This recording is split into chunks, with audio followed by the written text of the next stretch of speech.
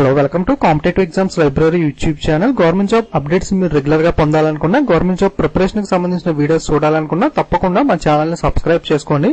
So రైల్వేకి సంబంధించి already 3 ముఖ్యమైన మార్పులను ఆల్రెడీ చేయడం జరిగింది. ఒకటి, లోకల్ లాంగ్వేజ్ లో లాంగ్వేజ్ అనేది ఎగ్జామ్ రాసుకోవడానికి మనకి అవకాశం ఇస్తూ మోడిఫికేషన్ లాంగ్వేజ్ చేసుకోవడానికి ఆప్షన్ అనేది ఇచ్చారు.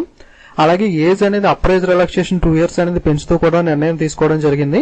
అలాగే ఎగ్జామినేషన్ ఫీజు అనేది అన్రిజర్వ్డ్ మరియు ఓబీసీ వాళ్ళు 500 రూపాయలు పే చేసిన వాళ్ళందరికీ కూడా 400 రూపాయలు వెనక్కి ఇస్తామని కూడా ఈ 3 ముఖ్యమైన మార్పుల్ని చేయడం జరిగింది. బట్ అందరూ ఎదురు చూస్తున్న బాగా ఇంపార్టెంట్ అయిన మార్పు ఏంటి అంటే ఎడ్యుకేషన్ క్వాలిఫికేషన్ అనేది. సో దీనికి సంబంధించి ఈ రోజు ట్విట్టర్ పేజ్ లో ఒక 2 hours back Piyush Goyal official Twitter page లో ఈ అనౌన్స్మెంట్ అనేది చేయడం జరిగింది. ఒకసారి చూడండి న్యూస్ ఏంటి అంటే, Railways has decided for this exam there is no insistence on ITI or NTC qualification for the entire Group D.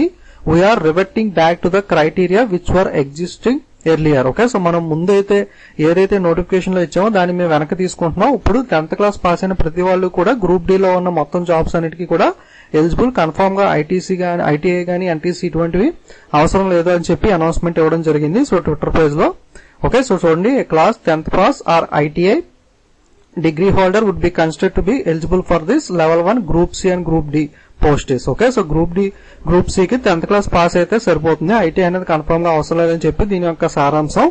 So దీనికి సంబంధించి అఫీషియల్ ఇన్ఫర్మేషన్ అఫీషియల్ వెబ్సైట్ లో పూర్తిగా డీటెయిల్స్ అనేవి పెట్టినప్పుడు, సో ఎలా ఆల్రెడీ అప్లై చేసిన వాళ్ళు ఎలా మార్చుకోవాలి, ఆ ప్రిఫరెన్స్ అనేది ఎలా ఇచ్చుకోవాలి, వాటికి సంబంధించి పూర్తి వివరాలు అఫీషియల్ గా పెట్టినప్పుడు నేను కంప్లీట్ గా వీడియో అనేది చేస్తాను, మీరు చేంజ్ చేసుకోవచ్చు. సో వీడియో అనేది మీ ఫ్రెండ్స్ అందరికీ కూడా షేర్ చేయండి, వాళ్ళకి కూడా ఇన్ఫర్మేషన్ అనేది తెలుస్తుంది.